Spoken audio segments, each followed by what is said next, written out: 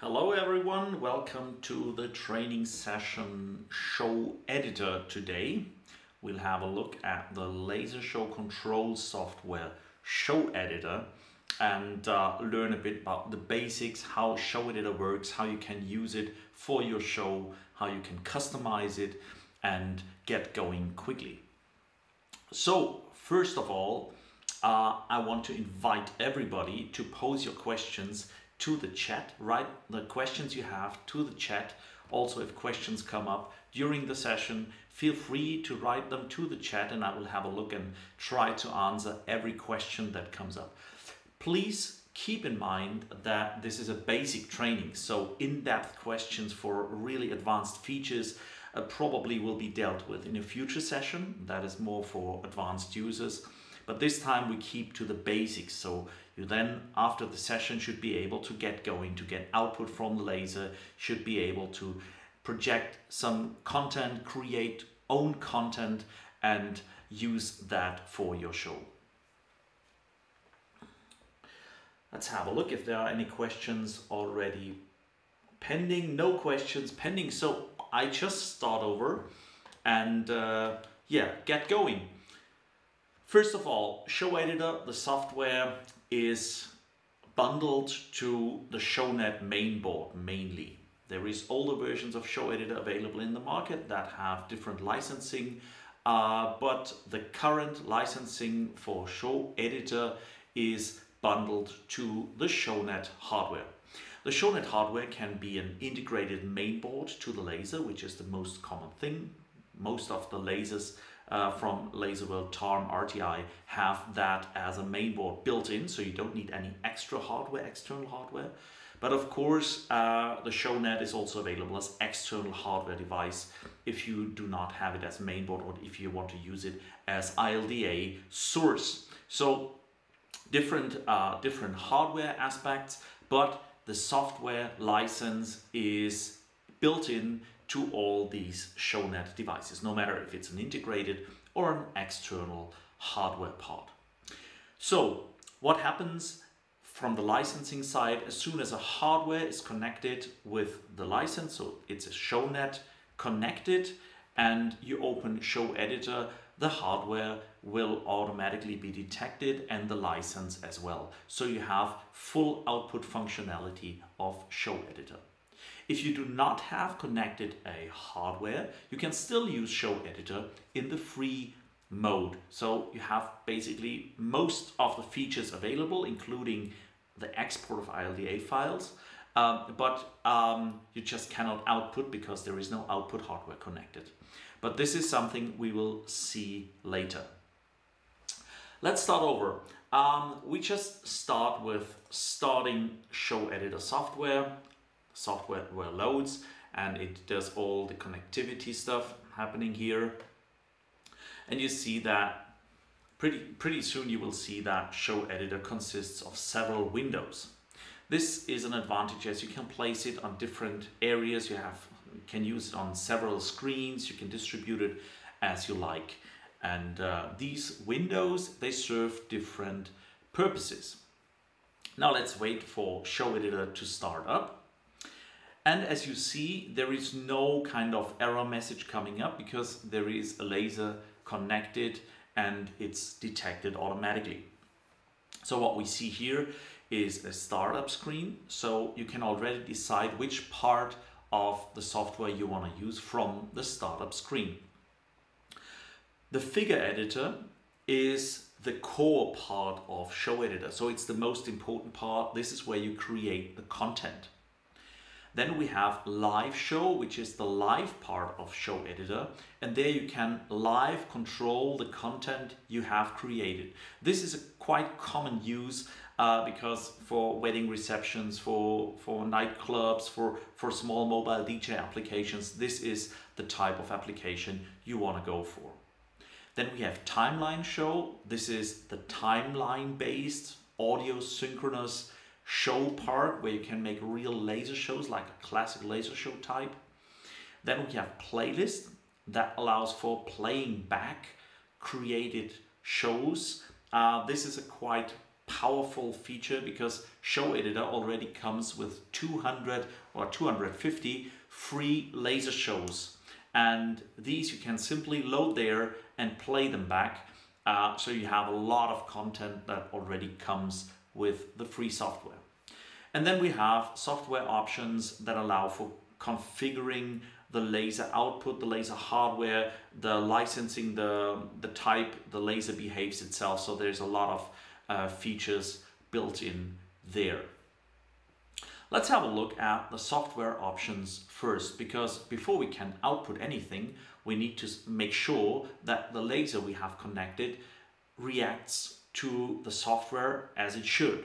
So let's open up the software options.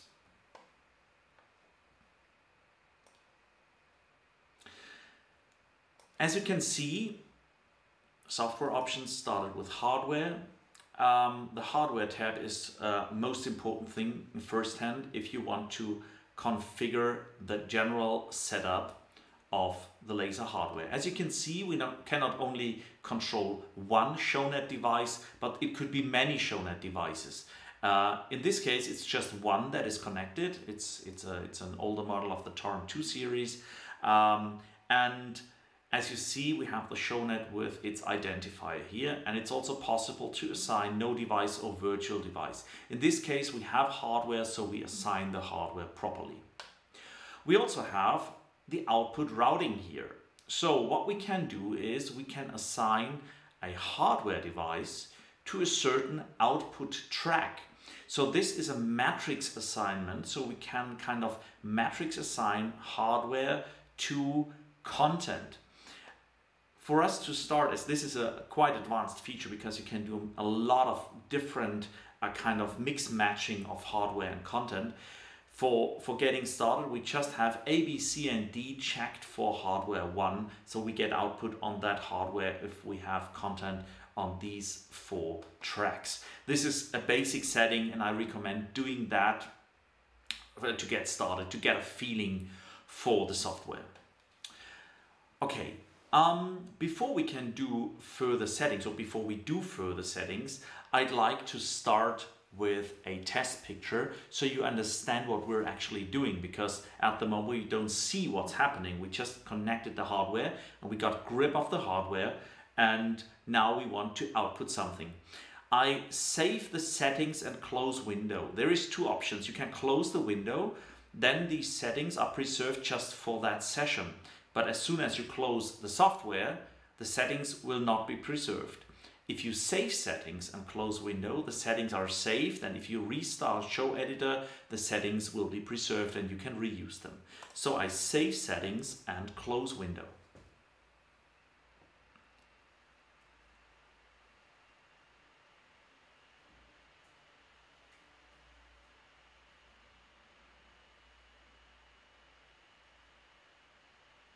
Okay, now let's start over with showing some test pictures so we can make adjustments. This is available here. We can select test picture, show test pictures. And it says, please keep in mind that these pictures are meant for galvo scanner driver tuning only, but this is sufficient for us because we want to do some adjustments with it. So let's select a pattern that allows us for adjusting the size and also color balancing, so we understand that we have a proper white afterwards, and we can also assign some safety zoning, and that's quite good to have some sort of grid.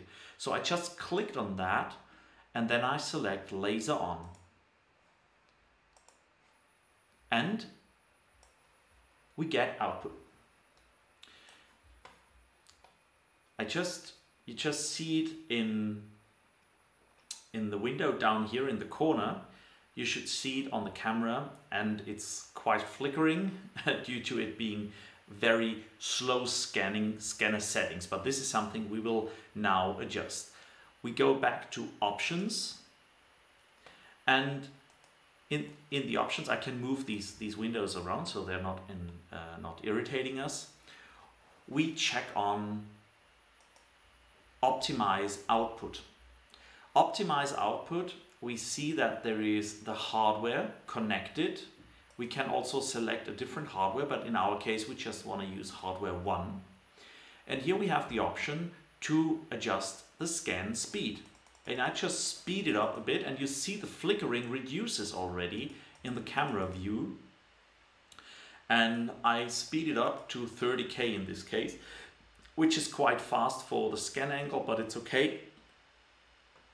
And then I switch to output, and I want to reduce the size of the projection so you can see the full projection on the camera in this case. So I select X and Y linked, and I can reduce the size of the projection. In this case that's fine, so you can see what we're doing on camera, and that's quite helpful.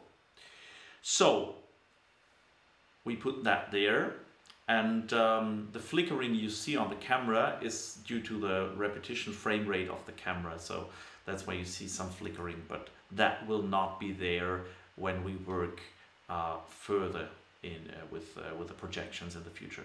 So this is just with a test picture. Let's move on to color correction. The color correction tab gives us the opportunity to adjust the power levels per color. So we can decide to, for example, reduce the blue power to 0. If you reduce it to 0, you see it's just yellow left. But we can also reduce it only partly to get a less bluish projection, for example. And we can also do the same with red. We can also adjust the behavior of the curve. As you can see, we can adjust the behavior of red. So it's not kind of a linear color fading, but it's kind of a curved color fading behavior. That is sometimes important, but it's a more advanced feature. Normally you wouldn't need that. Okay, then in the left part of the color correction tab, we have the option to create a so-called audience zone or safety zone, laser safety zone. This is an area where the power is reduced, so the output power gets reduced, and you can either completely reduce it to 0, for example if there is a video projector or a video camera or something like that that you don't want to hit, or you can reduce it to a level that the MPE is preserved in the audience. This is required if you do audience scanning. In some countries it's acceptable, in others it's not acceptable, but in most countries it's accepted to use that and reduce power. So I just set this and reduce power, and you see in the projection, you see that I can completely cut off parts of the projection by doing that. And I can put a second safety zone like this, and you see in the projection that it is completely blacked out. So we have a certain area that is completely blacked out and the other one is reduced. And that is quite helpful depending on the situation you have on site. If you really have to adjust it, this can be set here, and you can even adjust it per hardware channel, of course. So it's not only available for hardware 1, but you can select hardware 2, hardware 3, whatever hardware you want to do, and you can do the settings individually per hardware device. So I just reset those settings. I just put them to 100% so we can continue, but just for you to know how to do the safety settings in Showeditor. Do you have any questions until here? Do you have any questions you want to pose? Just write them to the chat so I can reply directly to your questions. We will have a quick look over the other settings now, over the other options. But if you have any questions until now, we can answer them, of course.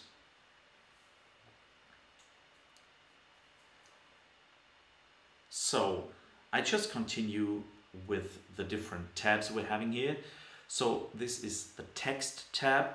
This is some settings you can do if you want to do text projections, because text projections are rather difficult because the lines usually are double lines and it's quite difficult for the scanners to project text, because normally it's not that easy to do. You can make some settings here, but most settings you can also do when creating the text. We have MIDI DMX. What you can do with Showeditor is you can either let a DMX controller like console, like Grandime or Avolite's console, remote control the software. So you can either use DMX in to remote control the software, or you can output DMX from Showeditor to control, like, for example, fog machine, haze machine, or something like that. So this is possible both ways. If you want to do that with a built-in laser system, a built-in ShowNet, you need to switch it inside the ShowNet with the admin tool. So you connect with the admin tool to the ShowNet, and there you can change from DMX in to DMX out, and then you can output. If you use an external ILDA, external interface, external ShowNet with a DMX adapter, then both options are available instantly and you don't have to switch it, you just plug it in and it's available. And this can be set here, so the DMX device can be selected if we want to output DMX, and also if we want to input DMX, we can set that here as well. But if you want to output DMX, you of course have to set that inside the ShowNet admin tool, otherwise there will be no output because the ShowNet does not output as standard then. Okay, there was a question, I got a question, flickering is dangerous for laser. No, William just asked if flickering is dangerous for laser. No, it's not at all. In contrast, it is more dangerous for the laser to get broken if you overscan it. If you do the scan rate way too high, then the motors, they can break. So flickering means normally that it's either slow scanning or it's too many points. So the question is, why does it flicker? If it flickers due to just having low scan speed, like in this case, if we reduce the scan speed and just go down to, let's say, 5K PPS, like this, so it's 5K PPS and you see it's flickering a lot. But in this case, the scanners are going very slow. And that's not that difficult. But if you go higher with scan speed, you must keep in mind that this high scan speed is not always possible in a wide deflection angle. So the higher you go with the scan speed, the more it is necessary to narrow down the projection. So if you make a quality projection, you normally go a bit far away with the laser and make a very small angle, and then you use higher scan speed and it's less flickering. The problem is that the flickering comes from the motors. So in the laser there are two motors, one X and Y motor, and they have a small mirror on top. You see them when you look inside the laser from the front. And these motors, they mechanically deflect the laser beam very, very fast. And there is a limitation. And the wider you scan, the more you have the inertia effect on the mirrors. So they have to turn very, very long way, and that way they have their own weight, and the weight of the mirrors make it very hard for the motors to turn it. So if they only have to go a small way, it's much easier for the motors than if they have to go a long way. So the faster you scan, the smaller you should put the angle, otherwise you can get problems with the scanners and the scanners can die. So this is basically the relation. So it depends on where the flickering comes from.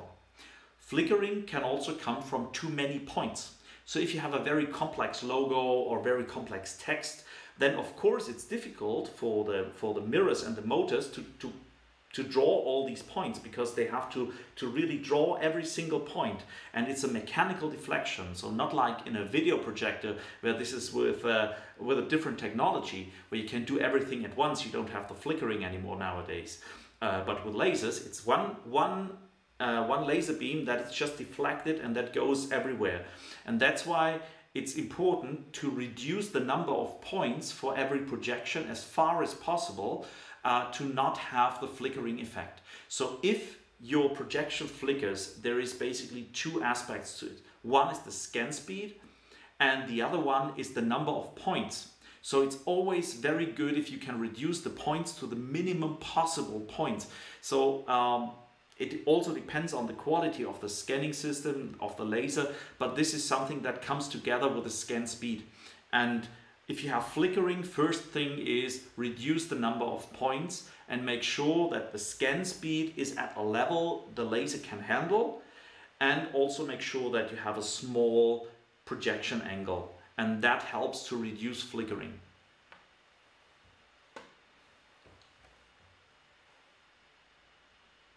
I hope this answered your question, William. I hope this is sufficient explanation. There's a lot of correlation between scanning and also quality of the laser system and all this, and in the end the possibility what the laser can actually do. Okay, there is more setting options we have. For example, show. We can set show settings for the current show, so we can create a show and we can save these settings. This will be interesting later when we do a show. We can reset all settings. If we messed it up with the settings, we can just reset them. And there is the option to identify the license. So in this case, we have a serial number that identifies the license we have.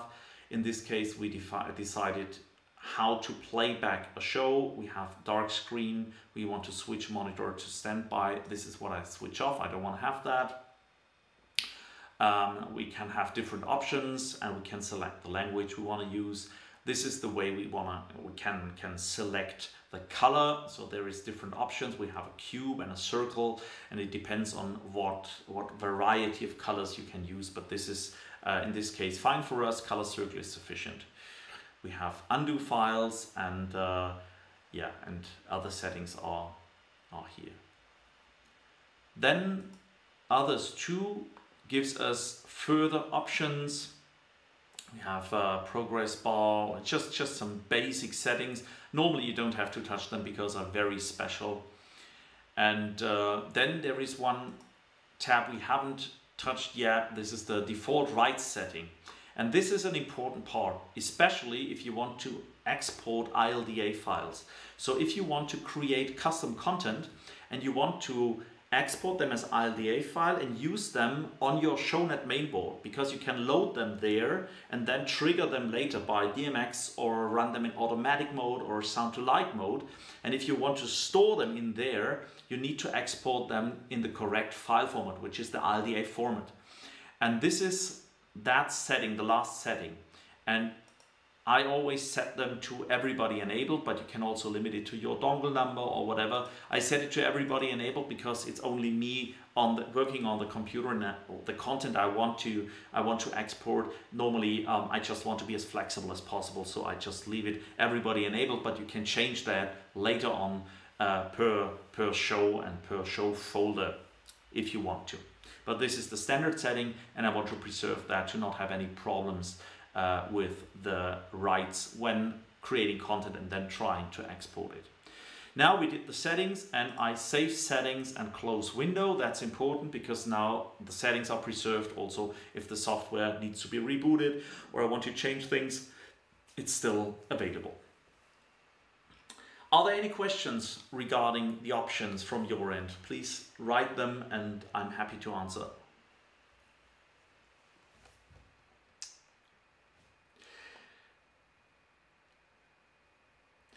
Let's move on to the general logics in Showeditor. So what we learned now is the options. How do the options work? What can we set in general? But the question is, how does it work? Now, currently we're on the main window. So this is the main window we're working with. And this is where you can quickly and easily create any type of content. So let me just show you how to create content easily. But before that, I want to give you a quick run through about the logics behind how Showeditor stores content and gives permission rights, and also kind of bundles together complete shows and content, because that is very important to understand. So as you can see down here, we have some sort of file browser, and this is an important part because it depends on which folder you open, how the content is treated. So the current folder I have opened here contains this content. I can also select a different folder and that contains a different content. Let me just put that here so you see it.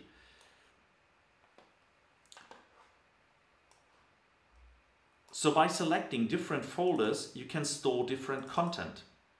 The problem is that the rights, the permissions are set per folder as well. So if you have a folder that is protected against export, because there is a file in there that is protected against export, you cannot export as ILDA file. So what I always suggest is make a new folder that you can use here that is brand new and there is no content in there.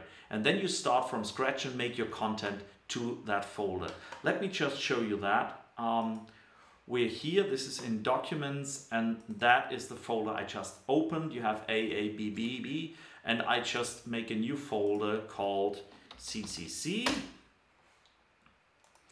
And in my case, I just have to reopen that folder.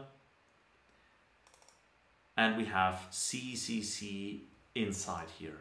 And as you can see, there is no figure saved to that folder, and it's blank, so we can use that for our content creation. Let me just rearrange the windows I use for doing the tutorial, so we can use more parts of the screen. You don't need to see me that detailed. Can probably get that there.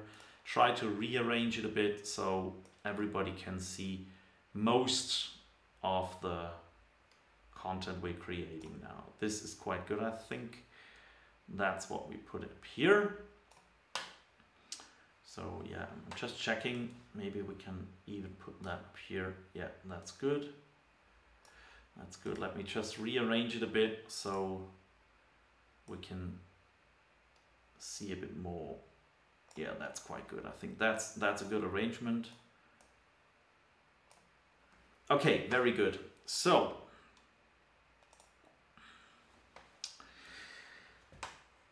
as I explained, this is the folder structure, and that's the most important part. So each folder contains content that belongs to the show or the available content that can be used at this moment for live and timeline, whatever. So if you now would change to live or timeline, it would be exactly that content that is inside here that we can use there. So let's start over with doing some basic content, and you will see it is very easy and very quick to do that. So I want to change the grid here so we have a bit more raw grid, so it's not that fine, but I just set 50 as a grid resolution, which is easier to work with now in my case, because I just want to do some square rectangle stuff. So in this case I just draw a square, and as we see we have selected color is white in this case, and I draw that.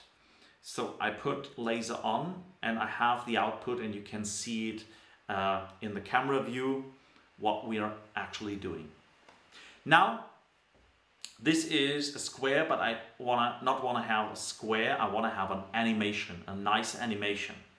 So this square should be animated, but first of all I also want to color it.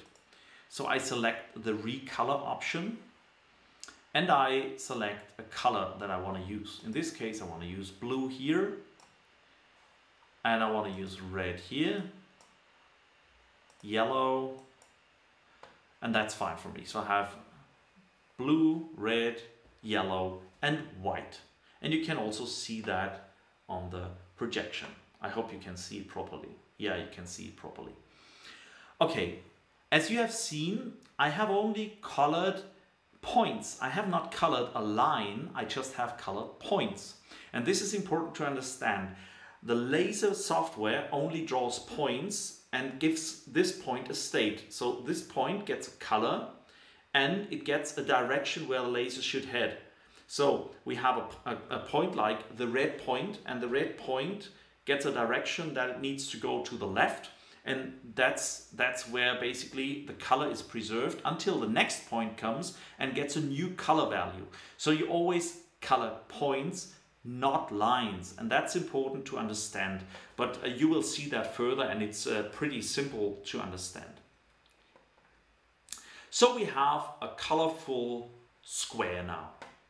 Okay, we want to animate that square, but before we do that, I just want to save it, because I probably want to use it later on as a static one or reuse it in a different way. So I just save that, save as, and as you see, it says it really directs me to the CCC folder I just created, and that's selected down here. So I just make call it 1, whatever. It's just a name, and you see it's saved up here to the figure table. But you also saw that the laser output stopped. No problem. If you click on it again in the figure table, it starts over again, because that is what we selected now. Okay, so if we want to put an animation, the animation is frame based. So it's many frames, like in a video where you have many single frames together that just add up as a video. We have the same situation with lasers. So what you do is you want to do a new frame in addition to the existing one. But we do not click with the left mouse, because if we do a left mouse click, we just get a blank new frame. You can switch between the frames using that slider. So this is the original frame, and that's a second frame which is blank. And I don't want to start from blank, I just want to use the existing one and reuse it. So I delete that frame again. So we just have one frame. You can also see down here where you are. So there's a lot of statistics down here, but this is something we will have a look later. But now I right click to new frame. You will learn that right click and left click is very important in that software, but also in other software like Show Controller. That's also very important there to use right and left click, because it's different and it works differently. So we have 2 identical frames. Now, you can even make more copies, but in my case it's sufficient, and I just want to use that. So it's 1 frame and 2 frame. So you see frame number 0, frame number 1. Now we're at frame number 1, and I want to put some animation to it. So in this case, I selected this icon, which is the hand icon where you can draw stuff. So what I do is I click on that point with the right mouse click, right click, and just draw the point to a different position.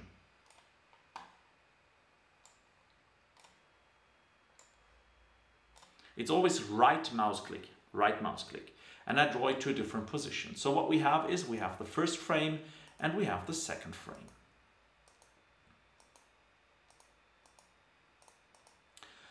Okay, now let's put an animation to it. Let's call it morph all. Now we want to put some additional frames in between to make it look nice and make it a smooth animation. Let's put 500 frames in between. So what you see, this extended a lot. So we have a lot of frames, and you can also see if I just click there, you see there is an animation going on. Now we want to see the animation, and therefore we put frames per second and we put a value there. In this case, I put 50.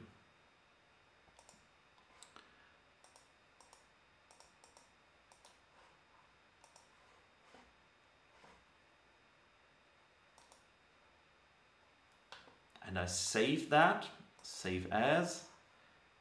This is animated.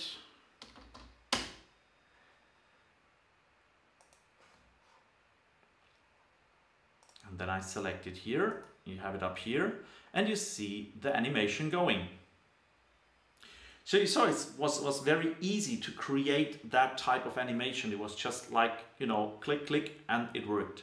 And what I did, I also made it run back and forth. So it's not only one direction and then starting from 0, but it runs back and forth. You could have started with 3 identical frames and just changed the one in the middle. That would have worked out as well. Okay, what we did is now we have a nice animation, and that works out pretty well and looks nice, but we also want the colors to not be like cut off, but be smooth and kind of, you know, with transitions, color transitions, and nicely done. And that is also an effect that is pretty easily adapted. We just select Edit, and then we select Insert Color Gradient. You see there is a lot of tools in here that you can use. They have different types of features in there. You can do a lot of things to really create your own content. But in this case, I just want to insert color gradient. And now I can give a value for the distance for soft color. I just use the one that is given, 500. And now it asks me if I want to put it to all frames or not. And I want to put it to all frames, not only for the current one. I want to put it to all frames. We have 500 frames now, and I want to have the color fading for all frames. So I say yes. And as you can see now, we have a lot of additional points in there.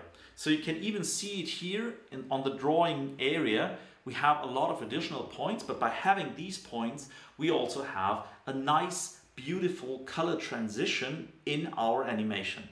So you see, it is not difficult to do that. It is rather easy, and content creation, especially for beam shows, is really, really easy and can be quickly done here.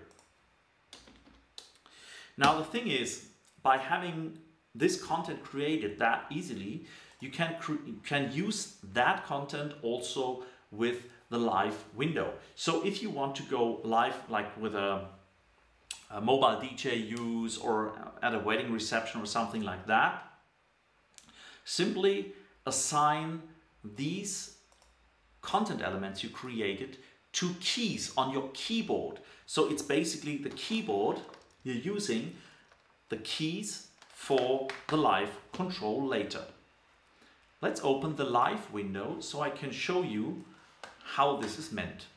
So currently the live window is empty, but you see it looks like the keyboard. So you have the F keys for the different banks, content banks, and you have the normal keys from the keyboard that you can use for playing back the content. And that is super easy, super simple, and makes control of lasers very, very easy. But first of all, we need to assign the content to keys, because currently there is no content assigned.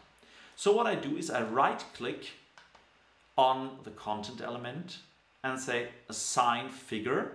And then I just press the key I want to assign it to. In my case, it's Q. I just press Q and it is assigned. You see up here in the content table, there is Q assigned.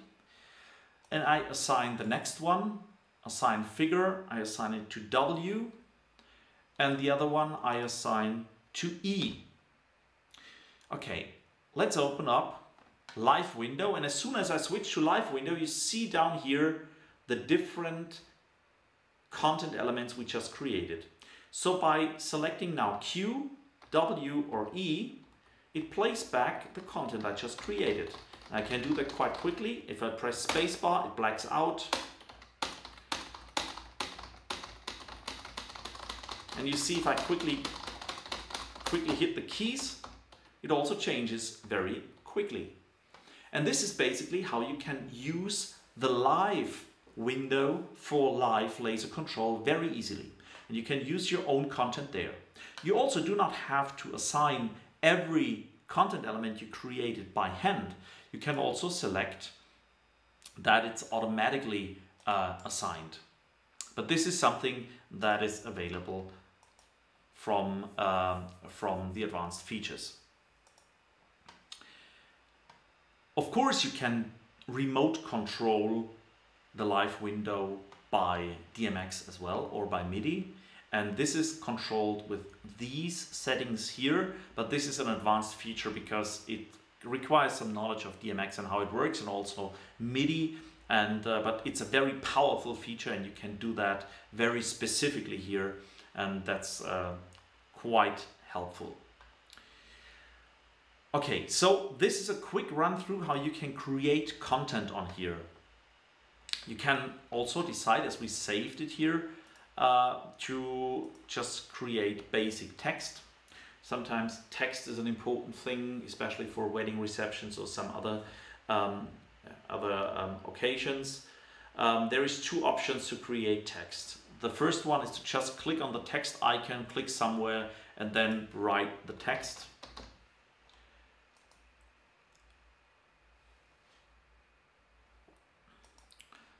But in this case, there is a problem that there is the font missing somehow, so we do it differently. We just use the right click and just set that, and it is asked, should it morph frames automatically? In this case, yes, and we get some output. But in this case, it's too big. We just made it way too big. Just redo it in this case, and size it much smaller, and we can then of course also scale it.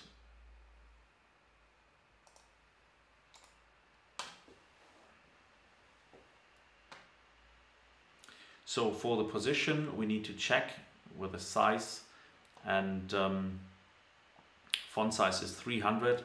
That is way too much. I just go to 80%, and that should be sufficient. And quality is fine, distance is fine. So we just try it again with a smaller size and create. And here we go with the smaller text. You could relocate everything if you like.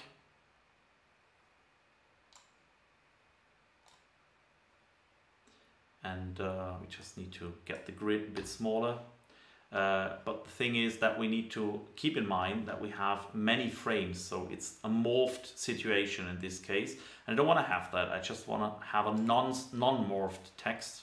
So I give that text and create that, and I don't want to have it morphed. So it's only 2 frames basically.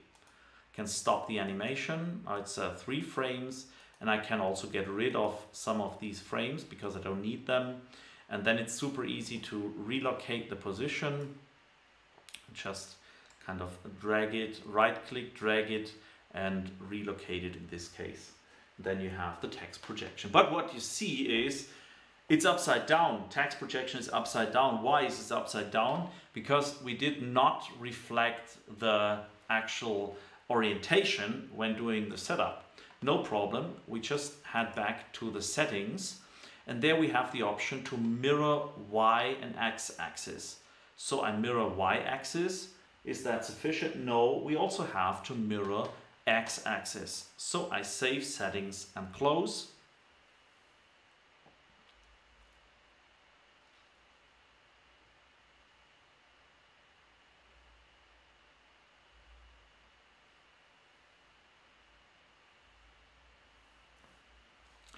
And I can recall it up here,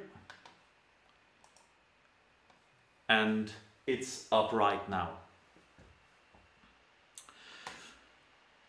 There is more features we have, and this is important to understand, because if you do content, there is different options, for example, to create a circle or to create kind of a multi-corner shape. So we create a new figure, and there is the option to create a hexagon in this case, but a hexagon is just 6 corners. But I want to have many corners, so I just do 60. And by doing this, it looks like a circle, right? It looks like a circle, but it's not. It's actually not a circle. It's a multi-cornered element. So what I do, I set enter number of overlapping edges. That's fine with 60. And if you see that projection, you see that you can see the dots of the projection. Let me recolor that a bit to to white. I just mark them all and recolor to white. And you see the dots, and we can even adjust that with this wrench.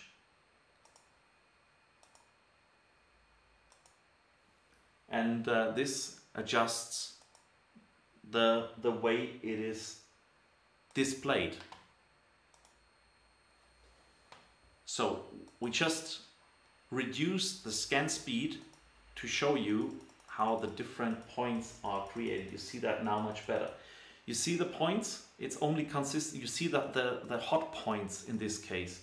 So it's a hot point circle, and it's not a kind of a smooth circle you would normally expect to happen. So this is the way you can create a hotspot circle. But we can also do the same thing and just use a normal circle. And you see the circle also consists of several points, but it's not a hotspot circle. It's just a plain circle. And that's quite some things you can do with Showeditor software, and a lot of things you can play with. And you have so many options to really get the show going as you want to use it. Do you have any questions regarding the quick run through the content creation? Anything you want to know, anything you want to specifically see that is not too advanced, of course, because we don't want to do the in-depth training today, but the general basic overview. Anything you want to learn, anything you want to experience?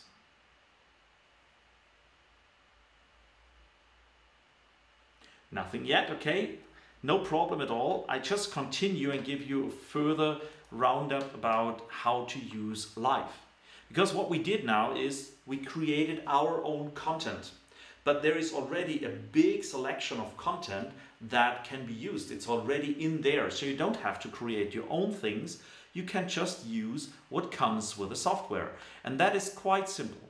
If you run Live window and go to File and load default live show, it loads a huge set of preset animations and content that you can instantly use to get going. So if I click that, it just needs some loading time, and it loads a lot of pre-made content that you can use for your live shows.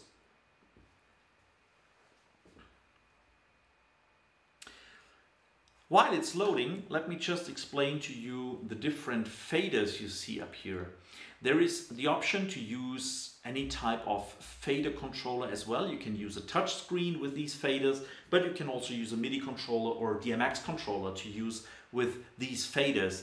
And as you can see, the faders can also be assigned individually. So you can assign certain functions to each fader depending on what you want to do. You can put rotation, side, compression, Y, intensity, whatever. You can assign that individually to make it match your requirements, and that can also be used then with your controller, like for example APC Mini or APC 40 or whatever type of MIDI controller you want to use, or DMX controller.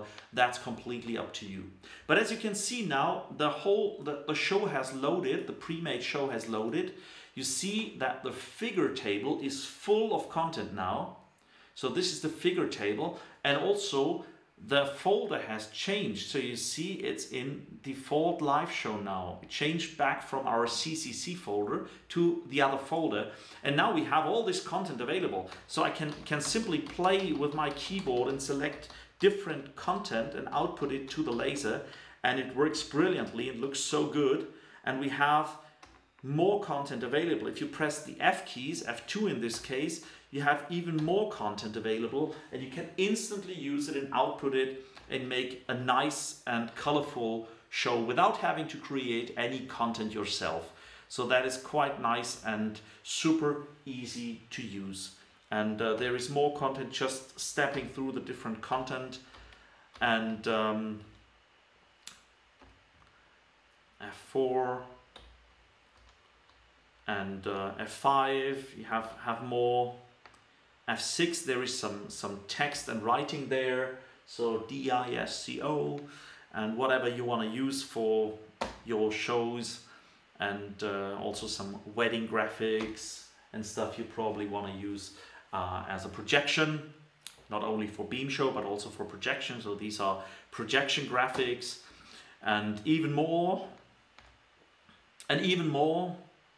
So there is a lot of pre-made content you can make use of, and that's very helpful if you just want to get going. You don't want to do own custom content, you just use what is in there, and that is super cool for the live show. There is one downside with the live show content: you cannot export it to ILDA files due to copyright reasons. That's for sure. But if you really want to use DMX control, you probably want to create custom content, and the ShowNet, the main board, already comes with a big set of pre-made content already. So normally you don't have the need to export these, because it's already so much content available for the ShowNet itself. Do you have any questions regarding live shows? Anything you want to know?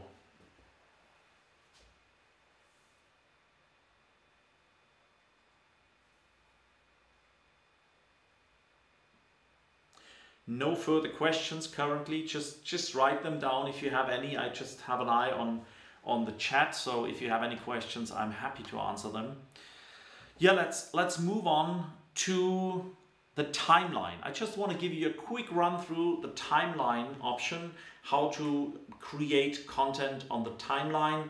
Timeline is for creating laser shows based on an audio file that gives us a general kind of audio situation with a certain timing, and we just put content elements to the beat of the music so it looks nicely and people can sit and watch the show. So this is basically the idea of a timeline show. Let's just open the timeline editor. As you see, we can keep all of these windows open at the same time. The timeline editor needs a bit of orientation if you open it for the first time, because it probably is not that obvious on first sight how it works. It basically works like an audio recording studio. So what you do is you play back the content, and then you press the keys on your keyboard to record the effect you preset on this key. This is something that some people are extremely good at, and others cannot imagine how it works. So it's up to you if you want to familiarize yourself with that logics or not. But it's helpful to have the live window open because you understand the keys then. And I just opened the timeline there, and on the timeline you have the possibility to put content. So you always have the figure 2, figure 1, figure 0, and then you have different effects you can put to that content above. So depending on where the content is, you just put the effect above, and you can record the effect to the content element. So for example, if I just don't put any audio file in this case, but you can just, first of all, you normally put an audio file and then save the show, and then you get going. But in my case, I just want to put content to show you how it works quickly, because it's a special thing. So first of all, on the live window, I select a different bank because I want to use different content. And I basically hit record, and then I press the key. So in my case,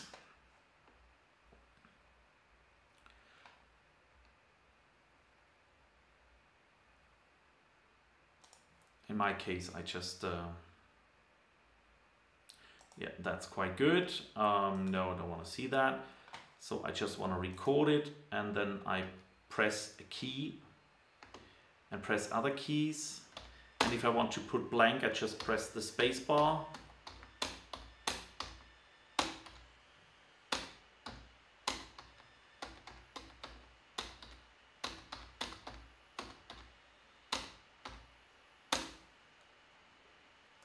Stop.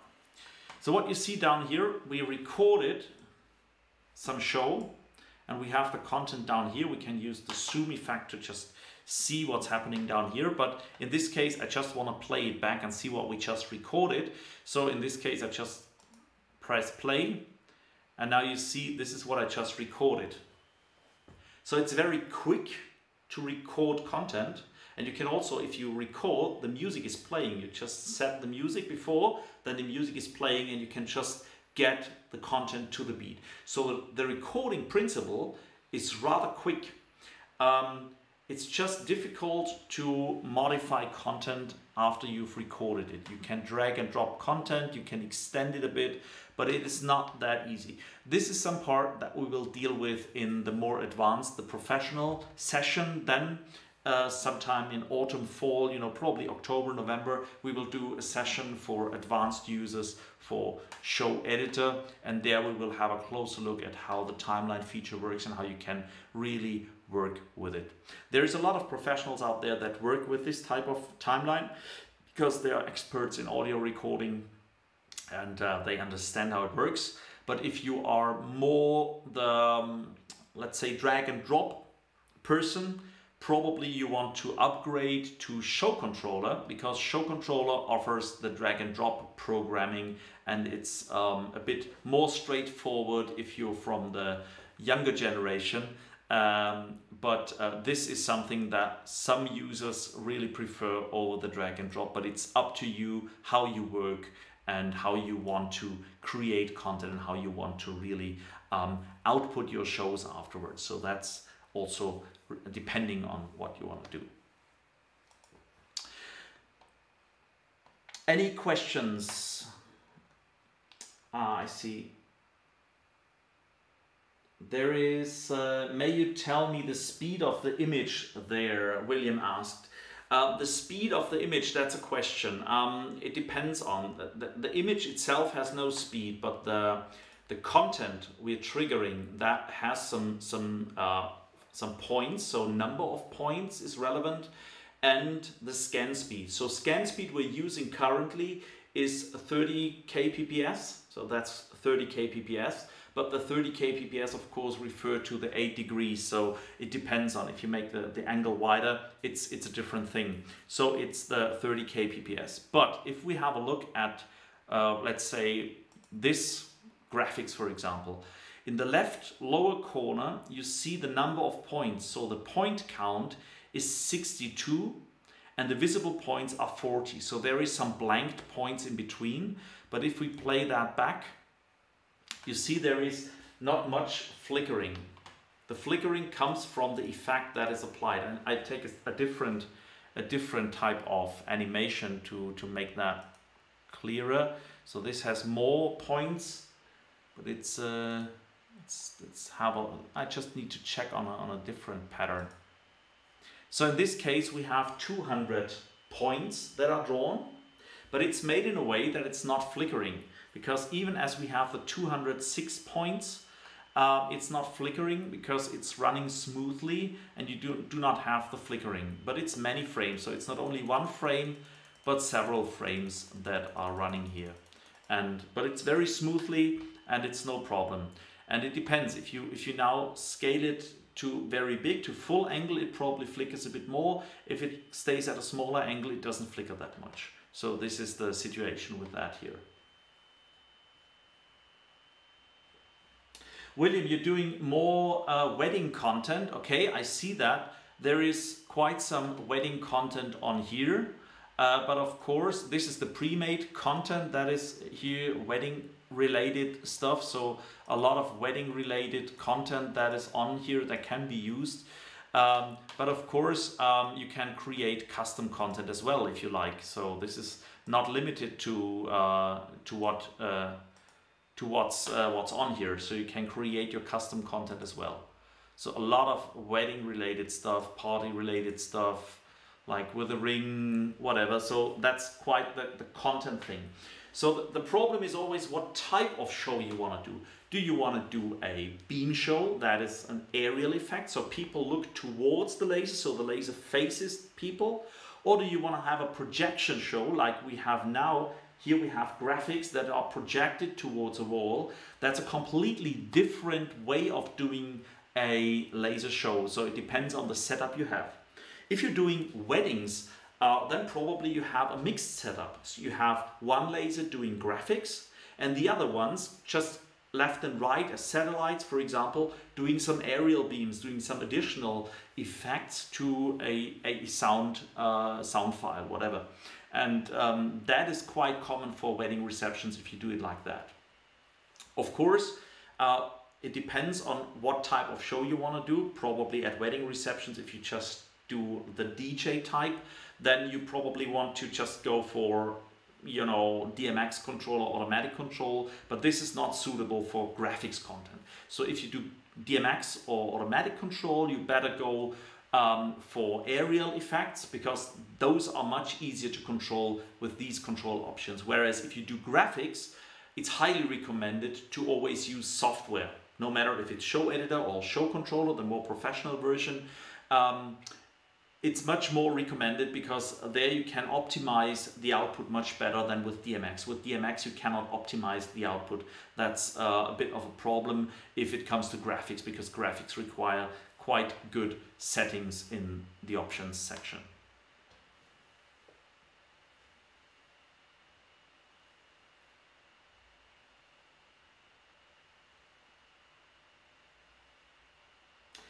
Marius asked on 18th July, I want to create a laser show for wedding. I have the CS1000 RGB MK2. After recording the show, how can put the show on stick and load in laser? That's quite a good question. The thing is, to really have the option to play back a show, you have to have a compatible device. So what you need to do that, Marius, you need to have an external ShowNet interface, because the CS1000 RGB, the contents that are inside the laser, they are hard stored to the internal mainboard there, and they cannot be exchanged. So they are in there and you can just use the content inside.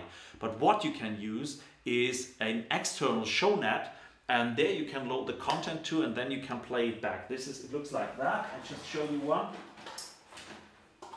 So this is an external ShowNet device. It's a test device, that's why it's so scratched and stuff. But you have an SD card in here, and on this SD card you can put content on. You can even upload it via LAN, so it's a LAN connection, network connection. And then this goes into the laser, and then you can just make it playback. So this one can be triggered with DMX, so it can run auto mode or sound to light doesn't work, but auto mode works with this box, and you can just plug it in and play it back. But when you have this box, you can also directly control it with a computer and then output directly to the laser with this ILDA cable, short ILDA cable, and then long network cable to the computer, and that's it. But the CS1000 RGB, it does not have the possibility to store content inside. The DS1000 RGB from the diode series, that already comes with all this built in inside the laser. So you have all the content possibilities inside the laser, and you do not need the external box. So it's all the intelligence inside, and you can just get going. You just plug in network and you can use the software for direct output. You can use DMX and everything. So if you not have the CS but the DS, you're already set and you don't need anything anymore. So it's just pretty easy to get going. I can show you quickly how it works with the DS to upload content, and but we will do that afterwards. I just answer the other questions. Yeah. Okay, Marius, you have this interface. That's quite good. Then I will show you how to do that. Let's move back to the folder we just used, and I created that folder. I just need to check the CCC folder. So what we have is we have this animation, okay? And I want to store this animation to the laser and play it back with the laser. So to do so, I have to export it as an ILDA file. So in my case, I save figure as ILDA file. I do that and it asks me, do you want it to be optimized on export? Yes, I want to do that. It's really important to do that. And I want to save it here. Now, as it should be played back on the laser, it needs to be in a certain file naming convention. So it must be always, it's a three-digit name, and this three-digit name is the numbers of the position on the DMX channel. So we have the option to put 255, and in my case I just want to put it as 1. So I put it 001.ild. This is the name I want to give it, and I save it. Now it asks me which type of ILDA file I want to create, and I always want to create type 5 to use with Shownet. Shownet uses the latest convention for ILDA file format. If you have a cheap other laser type that is not related to Shownet and is some Chinese made stuff, then it can be that it is number 6 you need. But normally you need number 5. Let's export it. And it's convention 5. It's quite complex, that's why it takes some minutes, and that's it. Okay, so I have to close Showeditor, or I can make the hardware release when it's not used. Close DAC devices if laser output is off. This is I activate. So I off the laser.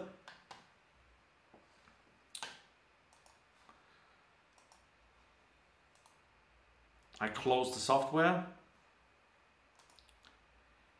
And then I can use the admin tool, the Shownet admin tool. You can get it from laser-interface.com, and this is the Shownet admin tool, and it automatically detects the hardware we have here.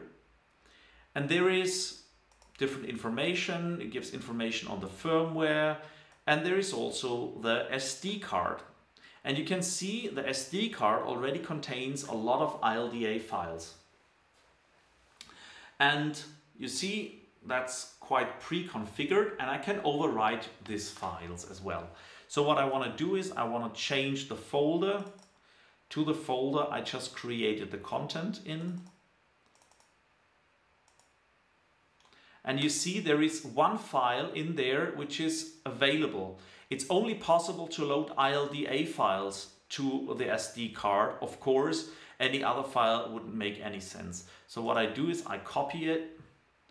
Make sure that it's not too big, the file, because it's only good for small files for the copy process. Otherwise there may be problems. So just keep with small files.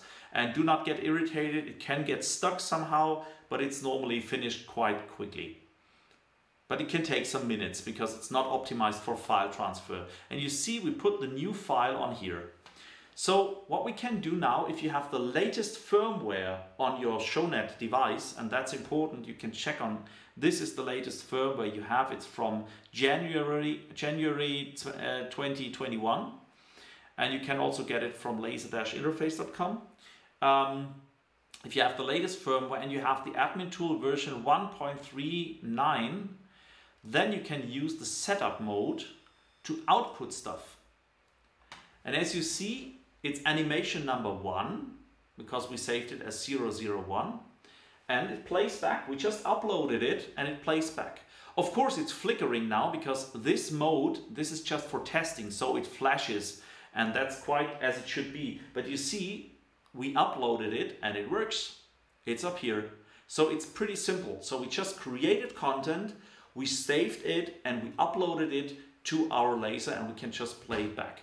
You can also do that in automatic mode. You can switch the laser to automatic mode and then you play it back in automatic mode, or trigger it with DMX. On DMX you would just have it on channel 2, you would have it on value 1, and that's it. So very, very easy to do and very simple, and it works pretty well. By the way, I just mentioned before that you can switch the DMX mode from signal in to signal out if you have an internal main board, and this is where you can do it. But there will be a more in-depth training on how the Shownet admin tool works I think it's next week. Okay, do you have any further questions? Anything you want to know? Anything specific?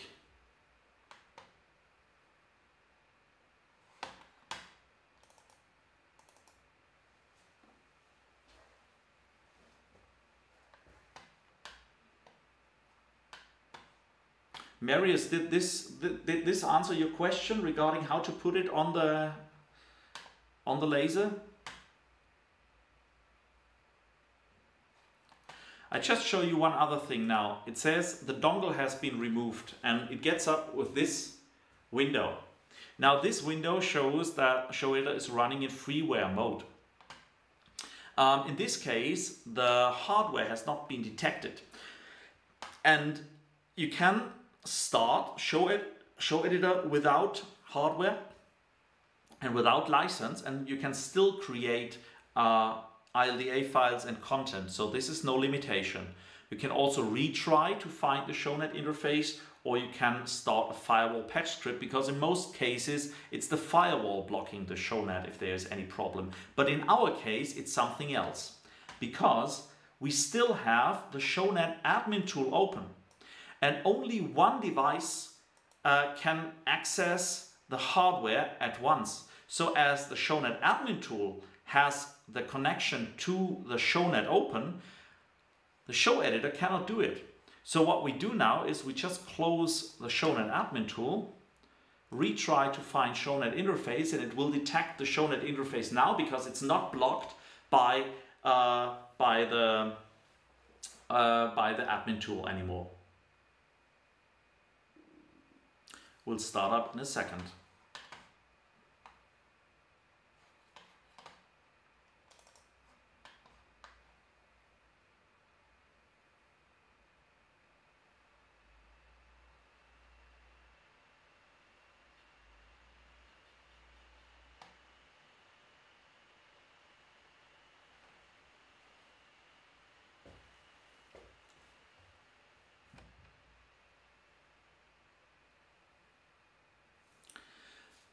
There are many more features in Showeditor. Showeditor is a very, very powerful software, but it depends on what you want to do, and there is a lot of these features are quite advanced and you really need to understand how things work. I just want to show you one thing that we haven't talked about yet, and this is the effects window. There is the option to put automated effects and animations to content you create here without doing the type of animation we did before. Before we had the morphing and all this, and this is one way of creating animations, but you can also use just static content and put animations on here and make that kind of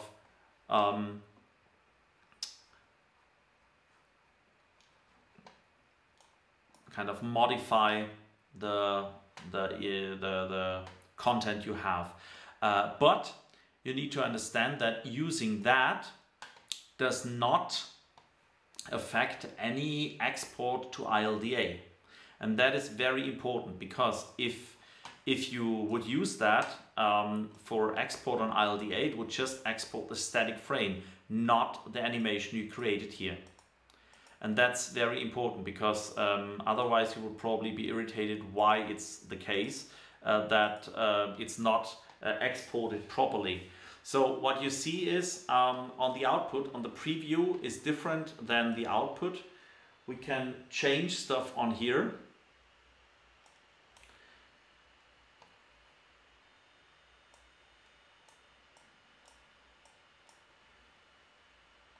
And the animation goes. It's independent of the content you actually created. It's an additional layer of effects. So it does not apply to any export to ILDA. So if you want to export animations to ILDA, you have to do it the way we did before. But this is something you can use for your shows, for timeline shows and something like that. That is quite helpful, and yeah, you can create nice stuff. It's really nice. I really like it because you see it's super simple to create some sort of animation and that is not based on frames, but on just an effects generator. And if you just want to use it for live shows, for timeline shows, this is a very, very good option to get that going. I just put that to, so you can do some crazy stuff with that. And depending on the settings, this is quite, it's quite crazy. Also color transitions and all that stuff. So just have a play with that. It's a nice feature, and probably gives you some additional possibilities when creating content and shows. Okay, are there any further questions from your end for the Showeditor basic training, or are you happy with what we've dealt with today? Any further questions?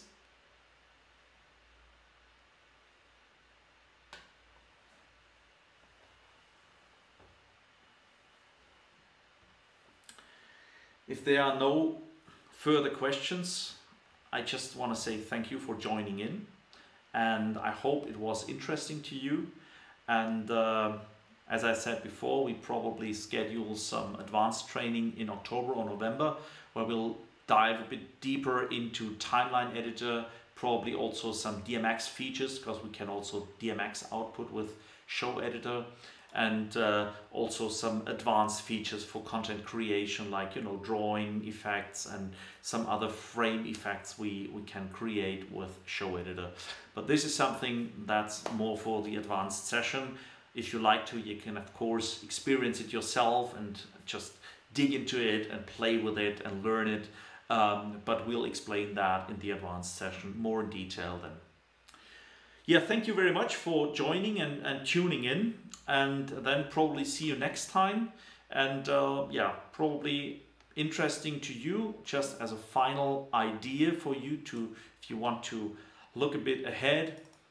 Show controller, that is the next level of software. So if you want to go for the more professional software, this is what you can look into, and it works with the same hardware. So it's just a license you get, just a small USB dongle, and you don't have to have any additional hardware, just the license, and you get a completely different software that works a bit different, but it's more powerful in terms of video integration, timeline programming. It's a bit more versatile, and that's something, if you want to look into that, that might be an option just as an upgrade.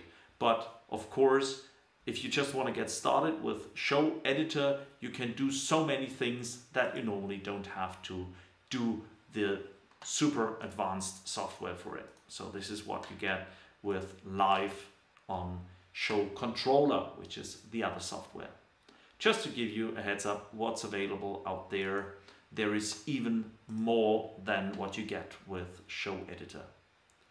Okay, then everybody, thank you very much for joining, and see you. Cheers, bye.